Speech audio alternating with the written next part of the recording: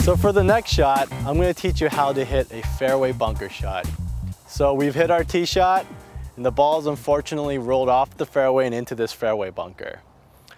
A lot of people are afraid of bunkers, but it's not as difficult as most people make it. There's just a couple of things that you need to adjust in order to hit a successful fairway bunker shot. A lot of it comes in the setup.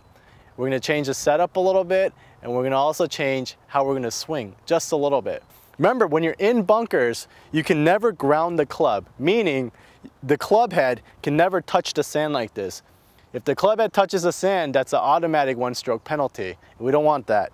So what we're going to do is, if you take any practice swings, you want to either take a practice swing over the ball like this, or you want to take a practice swing outside of the bunker on the grass. So here are a couple of setup changes that I'm going to make in order to hit the shot.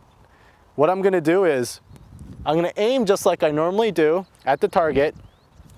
But one thing I'm going to do is I'm going to choke down on the club a little bit. Choking down on the club means that we want to grip the club shorter than we normally would. Normally we might grip it up here, but now I want my right thumb going down to this Golf Pride logo right here.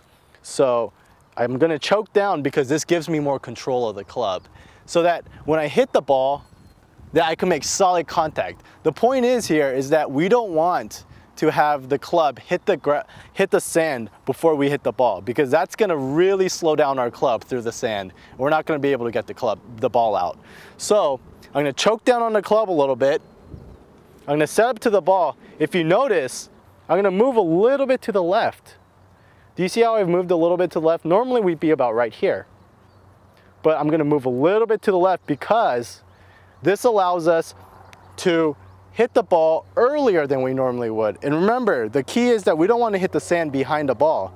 So if we move a little bit to the right, the ball is going to catch the club a little bit earlier than it normally would right here instead of right here.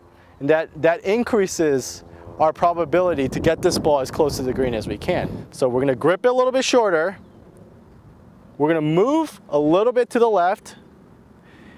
And we don't want to take as long of a swing, because the main thing about this is you want to get out of the bunker. You don't want to end up back in the bunker where you hit it behind the ball, or you hit on top of the ball and the ball doesn't roll out. You want to get this ball as close to the green as you can, or on the green. So we're going to choke down a little bit, move our feet a little bit to the left, hover the club behind the ball. We're going to take a little bit of a shorter swing. And we're actually going to shorten our follow through a little bit too, because if we go all the way through, there's a chance that we won't be as in balance, because balance is tough.